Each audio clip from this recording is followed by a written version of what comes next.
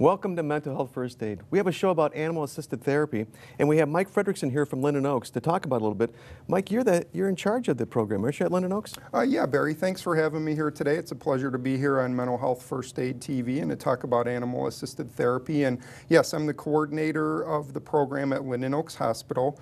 And we've had our program incorporated at the hospital for going on 10 years now. Wow. And it originally started at Edward Hospital back in 2002. And then in 2003, we brought the program over to Linden Oaks Hospital because we saw the benefit in the program and how it would tie into working with patients in the mental health setting. I've been working at Linden Oaks Hospital for 9 years. My primary position there is I'm an occupational therapist. And what does that consist of? Occupational therapy, what we do, and in fact, occupational therapists started in mental health years and years ago. And what the word occupation really relates to what you do and how you spend your time and the purposeful functional activity in your life. So what OTs and OT is for short, help people to try to improve their functioning in their daily life. And they work in all different settings, hospitals, physical disabilities, but in mental health as well. Because what we try to do is look how these things interfere with people's ability to function and help them to either learn new skills, adapt skills, or overcome difficulties in their life. Right. So actually a lot of these therapies tie right into what occupational therapists do as well. So we have one of our therapy animals here right now. Yeah, this is Rocky, and he's actually my dog. He's a boxer, and actually it was his birthday yesterday. He's 9 years old. He's got a little gray around the snoot there. He's getting a little bit gray. Yeah. When I got him, I didn't get him as the idea of him being a therapy dog. When I started at Linden Oaks years ago, I got him as a puppy. And when I started there, I didn't even realize they had the program. But from day one, I was incorporating dogs into my therapeutic groups. Right. And then I decided one day, well, I'm going to see if he can make it in the program, which we'll talk a little bit about later, right, how that goes about. But he's been a therapy dog for 4 years now, and he does really well. In fact, he worked an 8-hour day yesterday at the hospital. So he's a little tuckered out now? Yeah, which is okay, because he enjoys having his days off too and lounging a little bit. Right. I know when you go into Linden Oaks, there's a big supply of pictures of all the different animals we have. How many do we have at Linden Oaks? Well, at Linden Oaks, I hover around 14 dogs, and 99% of them come in with a volunteer from the community who owns the dog. And then as well, we have a few staff members like myself who got our dogs certified to be therapy dogs. So depending on what that staff member does, some of them are what we call mascot dogs, where they come in and they kind of go onto the units and they'll visit a little bit. Or if it's a therapist like myself who works day to day with the patients on the inpatient units, my dog actually comes in and he works in the therapeutic groups with me. Right. And then the volunteers that I have come in from the community, I schedule them and they come in and work with therapists and the patients on the units. Are there only dogs? Can there be cats, or can there be? Now, it's kind of interesting because it says animal-assisted therapy, so that's a little confusing, but we have dogs, and then the only other thing we do is we have our eating disorder program has a group home called Arabella House, and they actually go and they do what's called equine therapy, which is with horses. And they go to we have a group home out there, and they go to a stable called Reigns of Change, where they actually bring the patients out there and work with the horses. You hear that quite a bit, not just for eating, but for like veterans and stuff. Oh yeah, too. yeah. Equine therapy started years and years ago, also using with people with physical disabilities like cerebral palsy, things like that, just to get on the horse and use your muscles in a different way. And in fact, as OTs worked with that a lot. So we do have the difference in the two animals. We don't have cats or anything like that. There's some issues with training ability and allergies and things like that. Oh yeah, so I didn't think of that. A lot of people ask about cats, and we don't want to, discriminate against the cat lovers and things like that. But dogs, mostly you can predict. They're a lot more trainable, and most dogs are more personable. I've seen some cats that are very personable, but the dogs are they really shine onto people and warm up to them. Now I got to ask you, in the pictures that we have at Linden Oaks, there's a picture of, it looks like, of a small horse. Yeah, and that's what that is. And I don't know what you call them, but a dwarf horse or something? No, or actually, I think it's just the perspective's off on the picture. But okay. what that is, that's a representation of the Reigns of Change where they go out to the group okay. home. I always have to tell patients and families, don't worry, a horse doesn't come into the lobby because they're envisioning this big horse walking through the lobby. I said that would be a little bit tricky. Now, you've heard other things like pigs and stuff, where people have pets for... Yeah, I think the things I've seen most there are cats. I've seen cats into programs. I've also seen birds as well used as therapy animals. I've seen pigs as pets. Generally, though, when you're bringing an animal into a program, there's a lot you have to take into account being in a hospital or a therapeutic setting and working around other people. And we have a lot of guidelines that we have to follow with the animals as well. I would imagine with that. With what's it like when you bring Rocky in? I mean, does he take the show? Yeah, he does. And if you're a person who brings a dog in, you gotta be pretty confident in yourself because nobody pays attention to you after a while. When I bring the dog, everybody says hi to him, and then they go, "Oh, hi, Mike," or they forget completely to say hi to me. And I've had, when it comes to mental health, we have some patients who have more chronic illnesses, so they from time to time end up back in the hospital, and it's amazing. We'll make a difference in their life, but when they come in and they see me, they're like, "Is your dog coming? When's the dog going to come? When's Rocky going to be here?" And they're asking right away, or just when is any dog going to come in? When is it like once a week you'll bring them in, or? Well, that's the challenge. See, because we have mostly volunteers, what I have to do is I have to work with the volunteers and I schedule them. What I try to do is I try to get every unit in the hospital twice a month with a visit, and then because we have some staff members who can bring our dogs in anytime, we can bring them in when we need to. So if I know some patients are requesting, then I can get my dog in when I don't have that luxury of getting a volunteer in with their dog as well. I know at the police department we had canine dogs, drug sniffing and all different types, bomb sniffing type things. And the dogs, when they work them, that is a lot of work for them. Yeah. It is just, is it the same for him? I mean, it where is. It just and wipes him out. We actually did a study at Edward Hospital, one of our nurses who looked at the stress on the dogs as well, and there's a certain amount of stress. And we're actually cognizant of that. When the volunteers come in, they come in for like a 2-hour shift and then they go home. And when we bring in the dog, you have to have an office where your dog can go to and just kind of chill out and get away from everyone for a while. I know we've had that before. And one of the ones we were at Edward Hospital during the nursing seminar, and somebody brought a dog in and they had a stroller for the dog. Yes, exactly. It was a little dog and stuff, but it looked like probably so it could rest too, Yeah, because there's a lot of walking involved in getting around the hospital, and the smaller dogs, or an older dog too, you have to be kind of creative with that. And there's a difference between Edward Hospital visits and Linden Oaks visits as well. Because Edward is more, it's a general hospital, so it's more of a compassion type thing, or just a talk? Yeah, it's not really a working where they're trying to get them. Yeah, there's a big difference in how I structure things at Linden Oaks versus what we do at Edward Hospital. But I think no matter what, whether it's at Edward Hospital or Linden Oaks, there's a mental health tie-in to this that a lot of people don't realize. What I want to find out next segment here is to see what kind of training you have to go through, but what kind of training did Rocky have to go through too. We're going to find that out when we come back. Thanks.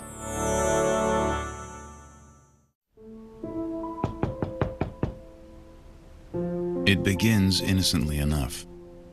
You don't return a phone call. You break a date at the last minute. But in fact, it's the beginning of a pattern. And soon, your friend with mental illness realizes you're avoiding them. But what if you knew that your friendship was the key to their recovery? Would you still lock them out of your life?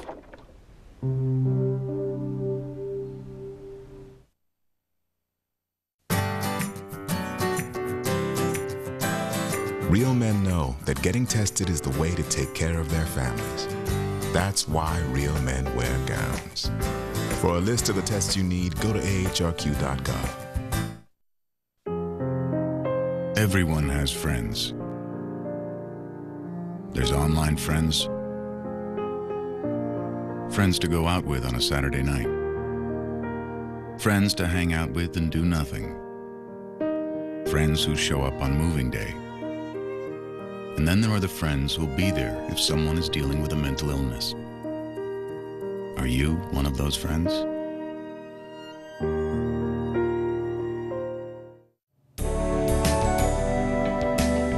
Welcome back to Mental Health First Aid.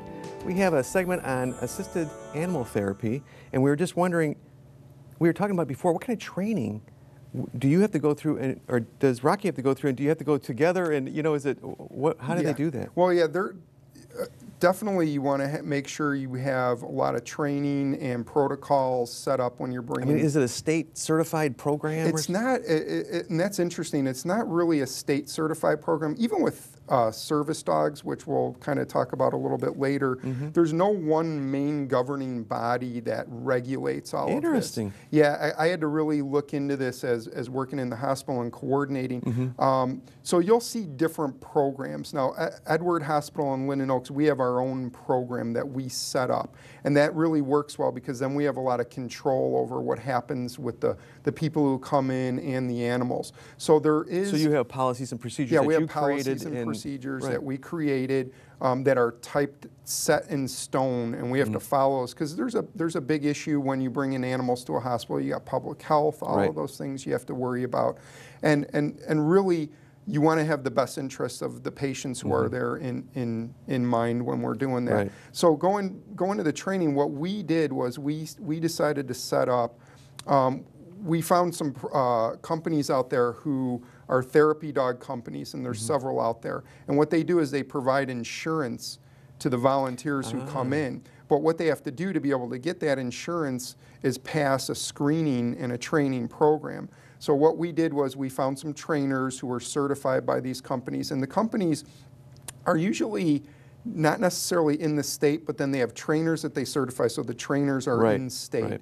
So what we did was we set up our own trainers, and then twice a year at Edward Hospital, what we do is we do something called a temperament test.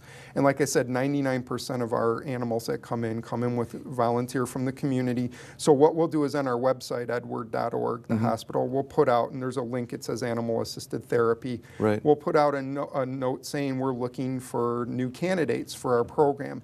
So what they do is they have to pass what's called a temperament test, and that's a one-day event. And they have some criteria. The dog has to be at least a year old, and then the owner has to be at least 18 years old. And you come in as a team. The only dogs that they won't test out are pit bulls because they've had some issues in the past with just the liabilities along with pit bulls. Is that something inbred or genetic, or is it? You know, most of the time what happens, just those dogs have, because of kind of what they're built for, they can be a little bit more, they're a stronger dog. Right. And I think most of the issues when it comes to any dog is the people behind it and how they interacted with the dogs. Right. But because it's a hospital setting, they didn't want to have to deal with the liabilities and things like that. They'll try out just about any dog. So during the temperament test, they come in, we have trainers that are looking for specific things. They're looking for the dog's obedience. They have to actually have done a group training course on their own before they even try them out. And the trainers are so tricky. They're actually watching when the people come in out in the parking lot to see if the dog is dragging them through the parking lot. And they get them in, they look for their obedience, their basic obedience. And we get a bunch of dogs together in the room because there's times in the hospital, the dogs aren't together in the meetings with the patients, but they're in the hospital One of the together. questions I had, so you don't really work in teams or something? No, the it's teams individual. are the dog and the owner. Right. Because no matter how good they are, when you get 2 dogs or 3 dogs in a room, they're going to want to pay more attention to each other than the patients. But the issue is, though, when we meet, and especially at Edward, they all meet in a office, and then they go down in an elevator, and they might have 6 dogs in an elevator at one time. So they want to make sure they have a temperament where they're going to get along. When the dogs are near each other, they're not allowed to play with each other, sniff each other, all of that. So they look for the temperament, they look for the obedience. They actually put toys on the floor and see if the dogs are going to go after those and try to play with those. Do you put like a hamburger down or something? They actually do, believe it or not, what they do is they go through all that obedience. You do it in a group, you zigzag through all the other dogs. Then they have you do your obedience on your own because there's stress involved with that. Then they look for food. So what they do is, and Rocky loves food, so they had them sit. I have to make them sit. step away from them, and then they put a plate of food. In this case, they put a plate of cheese on the floor in front of them. Then you have to tell them, leave it. You have to step away from the dog, and the dog has to sit there and leave that stuff alone and not go after it. So is that something you work with them on your own? I worked with it because I knew what we had to do. You can ask him ahead of time. Because cheese is like, a dog's really Oh, like it is, cheese, yeah. And you know, he's like looking at it like, and he's looking at me like, can I go Starts sweating for it? and drooling. And then he's passing the lady, the trainer kicks it a little closer to see what he's going to do. Man. And then, you know, and then they want to see, you know, how do they react when you touch them? So, you know, like if I grab them, you know, some dogs, he's just looking at me like, what's he doing? They actually pinch them a little bit. They'll touch their ears, things like that. Because we get patients like at our hospital, our elderly folks who have dementia. See, he's just going to roll back. Who have dementia. And Somebody wants his belly them. rubbed? Yeah. They might touch them or grab a hold of them and things like that. And they don't want dogs that are going to like try to bite or mouth them. Right. If they pass all of that, then they do 3 days of training in the hospital where they actually set up beds and IVs and wheelchairs and all of those things. They actually train them to get up in beds with patients, things like that. And then dogs like to sniff stuff too. Right. So they'll actually set up like fake IV lines and smear peanut butter on the lines to see if the dogs are licking it, because we don't want the dogs licking those things. Right. And then you went back to who else are we training? We're training the owners. Because the dogs aren't robots. You know, they're going to go for this stuff, and they're going to try to jump on How well people. they listen to the owner. Yeah, the owner, we want to see is the owner calm, and then also is the owner watching what they're doing. And you know they're going to go for it, so do you correct them? And can they be corrected, and then how do they respond to that correction? And we've actually had dogs that probably would pass, but occasionally an owner didn't, because they weren't doing a good job watching the animal. Right. That's the biggest thing, and usually behind most behaviors that aren't good with the dog, it's the owner. Yeah. You see that time and time again. Right, so. right. How many do you keep on an average? Well, we have the whole program between Edward and Linden Oaks. We hover around 100 dogs. in our program. So at Edward Hospital every day they have. Is that part of the policy where you can't go over 100? Or? No, what we do is we try to figure out a working number of people to utilize. If you get too many, then the volunteers, because they have to actually, the dogs have to have all their immunizations, they have to keep up with a lot of regulations, they have to have a bath before they come in the hospital, be groomed, so it's a lot of work. So we want to make sure they have enough to go around, and we don't want them to come and leave within, at Edward they do 2-hour shift, at Linden Oaks the volunteers do a 2-hour shift. If you get too many, and especially at Linden Oaks, because we're using the dogs in a group, you get too many dogs. If I had dogs there every day, it would kind of lose its luster. And you know, because you always have people who don't want the dogs around too, and we don't push that with them. And then the other thing we have to deal with are allergies. Do you try to stay away from long-haired, or do you? No, we have all different dogs. The smallest dog we have is a Yorkshire Terrier, and the biggest we have is a Mastiff that weighs about 200 pounds. Wow. But put a saddle on him, take him for a ride. What we do, though, is during nursing assessments, they ask the patients, do you want a visit from the dog? And then they ask, are there any issues like allergies or fear or anything like that? And then we address that. One of the things I want to find out is what exactly, with therapy, what do you do exactly? We'll talk about the next section, and then also where other types of animals, you know, where do they fit into this, and what we do with that. We're going to be right back and talk more about these things, but thanks for being with Mental Health First Aid.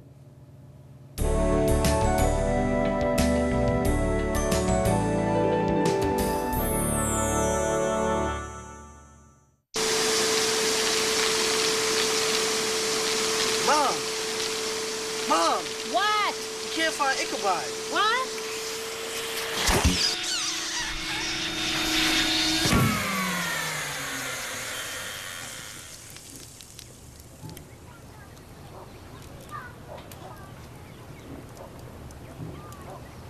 You don't have to be perfect to be a perfect parent. There are thousands of teens in foster care who would love to put up with you. Whatever we deny or embrace, for worse or for better, we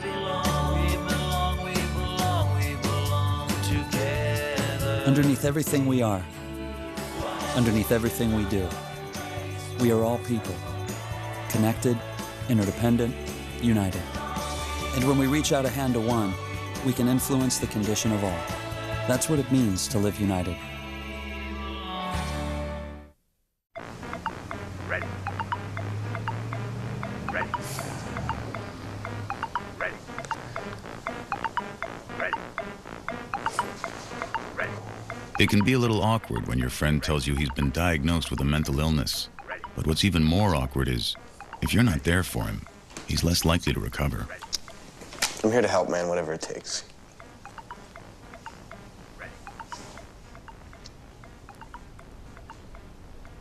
Hi, how are you doing today? What looks good? Our special today is shrimp scampi. It's been sitting around for about a week. Don't you wish there were warnings to protect you from life's risks? With diabetes, there is one. It's called A1C, a simple blood test that helps measure your risk of serious complications. Learn more at diabetesa1c.org. Welcome back to Mental Health First Aid.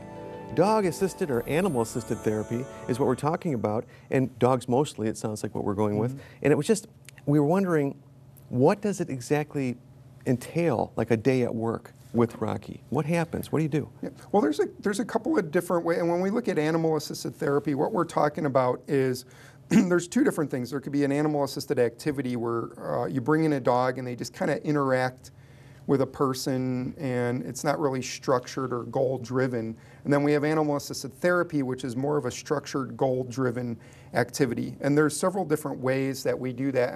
And I know we were talking about earlier, there's different ways therapy comes about. And at Linden Oaks Hospital, we have a number of different types of therapists. We have psychologists, psychiatrists, we have clinical social workers, but we also have art therapists, music therapists, recreation therapists. And there's many different ways you can tie in therapy and teach people, and people learn in different ways. And so what we try to do at Linden Oaks is provide many different methods of bringing this therapy to the patients. So on a typical day, if we go to Edward Hospital, and real briefly, if you look at if you had physical therapy or occupational therapy, they might bring in a dog into a clinic where they got to get the patients moving, and instead of just having them reach for a ball or things like that, let's say they were going to work on their arm, they might have them actually groom the dog and get the arm moving for the dog and trying to reach for things for the dog. When we go to the Edward Hospital, and the patients are just in their room, even though it's just a visit, they bring the dogs into the room and they visit with the patients, for a couple of minutes.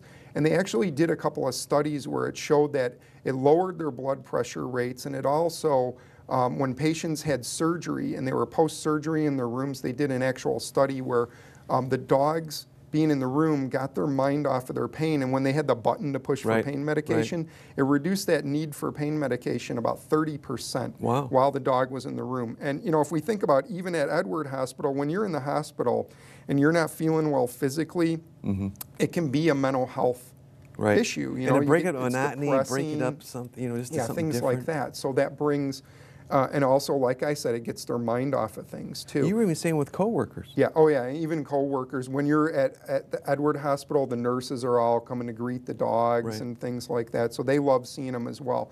Now at Linden Oaks, it's a little bit different. What we do is we try to incorporate the dog. Sometimes it's a visit, because even if you think about it, there's times when the patients, they're there all day, and we run a lot of groups. So the therapy comes in groups at Linden Oaks Hospital. There are one-to-one therapies in times, but a lot of skills are taught in groups. And after a while, they're in groups all day. They're kind of tired of all of this stuff. So a dog coming and just visiting with them can still be therapeutic. And actually during the evening, sometimes in visiting hours, we have patients who don't get visitors all the time. And visiting hours can be a little bit stressful in a mental health setting too. So I schedule some dogs to come and the volunteers to come during visiting so they can interact, and it kind of brings the stress level down. They've been saying that to get your own animal, your own dog or cat or something that helps you to live a better life and stuff. Now for the therapeutic group, so we try to use the dog as a tool in the group. So we can use the dog to teach things like stress management, anxiety management, even an addiction program and eating disorders. Because we can kind of look at, even if you think about in an eating disorders program, we have patients who have body image issues and things like that, and self-esteem. And if you look at the dog, Rocky comes in the room and he's non-judgmental, and we talk about the stigma, you know, with mental health Accepts you the way you are, yeah. He comes in the room and he goes around, he doesn't care what people are wearing, he doesn't care how much money they make, he doesn't even know he's in a psych hospital. Okay, he goes around the room and we talk about that to the patients. What does he care about? That's a good point. How do we interact? And you know, he's somebody you can talk to. Now, he's not going to cure things, but he's a good stress reliever. If you can get rid of the stress and get them to feel better about themselves and stuff, you are helping. Oh yeah, definitely. Yeah. And before you know it, and I've had patients who were so depressed they didn't want to get out of bed, and we couldn't get them out of bed to go to group, but if they knew the dog was coming, I would get them in the room and they actually got them out of bed and to come to group. And sometimes that's what it takes in the acute care in that inpatient setting, is some of those first steps. Right. Because, you know, people are struggling at that point. That's where they're at that crisis stage. Right. And then we also send the dogs to outpatient too. And we have our Mill Street location. And because the patients have it inpatient, they still love to have it in outpatient. We'll take it to a higher level there. And we actually use them in anxiety management. I even bring in the dog and we can see how fast the dog calms, how quickly he can get anxious, and how the patient's interactions can cause him to be calmer. Well, it's even in the curriculum for mental health first aid. They say take a break from the stress or the time going on when you're talking to somebody who's having some problems with anxiety or depression. Take a break from that. Talk about the cubs or something else, just something to get away from it. Be perfect for a dog to come by and just to be able to relax a little bit and not get into the major dilemmas that you're involved in and trying to work on. Yeah, and the staff, like you said before, the staff loves it too. Like anytime working in a hospital setting is stressful for everybody, so they'll come and spend time with the dog. They'll see the dog too, and you know what? That makes us better clinicians as well, because if we learn how to de-stress, plus it's also a good example for the people we're trying to help to see. They see we're human beings and we go through stress, and you know, the NAMI talks about 1 in 4 people have to deal with some type of mental health situation or crisis. And we're all human beings. We're all going to go through mental health crisis. Actually, the dogs, and I've taught this for our patients, is the dogs can be a good barometer of how you're doing, because they're with you all the time. And you'll actually see patients talk about, they noticed their dog was getting really depressed. And I'll say, well, describe that for me. They go, well, he's not getting up, he's not exercising, he's not interacting. And I'll say, what did your life look like in the past 6 months? And they'll describe, I haven't been getting up, I haven't been going to work, I haven't been interacting. I said, sounds like your dog. And I'll said, did the dog give it to you? Or, and they'll say, I never really looked at it that way. But the dog also gives them a motivation or something to do. And we'll look at, like Rocky, he gets a sense of purpose through work. And he never knew that before, and we'll teach that. Even so far as to say he's getting older, and we teach people how do you go through those stages of life. And when they look at the animal, they can relate to that. So in a group, we start out talking about the dog, but before the group is over, the dog's kind of laying there snoozing, and everybody's looking at how this ties into their own mental health. We talked about that at one of the breaks, that Rocky's got an ID card there. And that's for a specific reason, because he works for Linden Oaks or for Edward Hospital. And we want to make sure that people know that the dogs coming in are the dogs that are supposed to be in there and gone through the Because if somebody training. sees a dog walking in, they think you can bring your dog in. They don't exactly. see, that's a registered dog. And we want the folks that we interact with to know that the animals we're bringing in are highly trained and go through this whole process, so they're not so worried about it. We've had the Illinois Crime Prevention Association, I'm the vice president of that, and we have had different conferences and different things come on where we do some educational programs. And I know some of your dogs have been there before. So will you do that? Can they use that? We do. Edward Hospital, we go into the community as well. We do some bite prevention programs. And we go to some, we'll actually go out to some of the assisted care facilities and talk about animal-assisted therapy and I appreciate you bringing all this information to us. It's been great. Thanks a lot. And Rocky, thanks for being here, buddy. And thank you for being here. We appreciate you joining us at Mental Health First Aid, and we'll see you next time around. Thanks.